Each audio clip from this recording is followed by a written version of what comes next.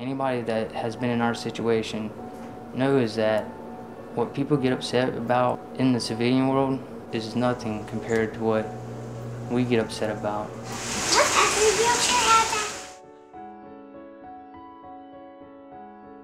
Tony's a soldier that's staying at the house that we are blessed with. I'm just honored to have them here tonight and this weekend.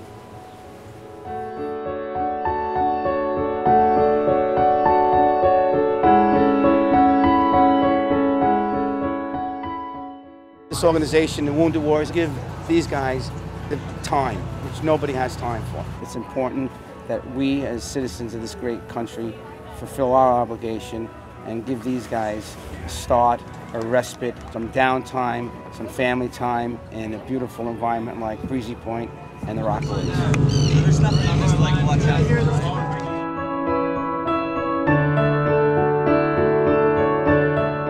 I'm a former Marine, and it's my 4th year hosting. It's a small community, and it's all civil service.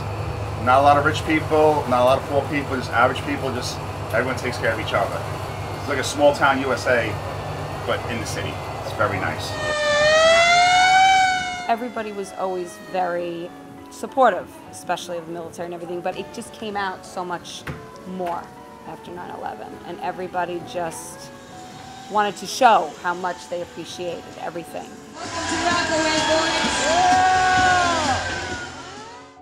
I'm glad that I went on this trip. It's great meeting new people and actually see how much people actually care. These guys are helping us kind of take our minds off of our injuries and get back to doing some fun things, to be able to get out into the civilian world without people looking down on us and discriminating us, people that actually respect what we've done and the sacrifices that we've made. It means a lot to me.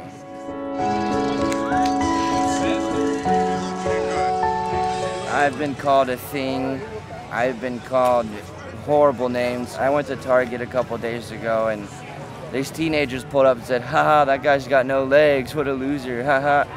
And you know, that just made me mad because a lot of the population just does not understand what we have done, what we've been through, where we have been, just for everybody's freedom.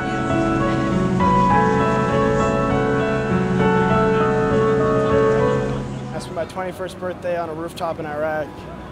And then I just spent my 22nd birthday in Texas in my wheelchair.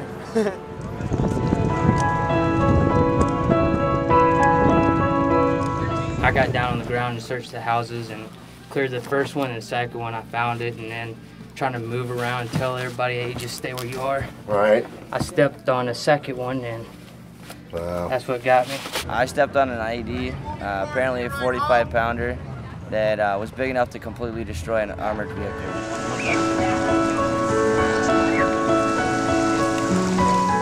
What size you trying? 31s? 31s. I wear 30s, but this right here makes a bigger difference. Most of my frustration is because I can't interact with my son. I say if he throws the ball, then he's going to always have to go get it. And that kind of upsets me because that's not how it should be.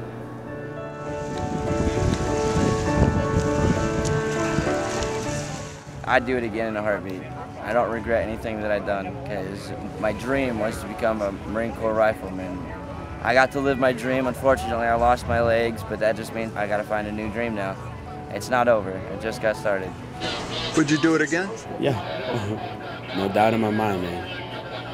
Because I love it, and I love this country. When I wasn't born here, I love this country.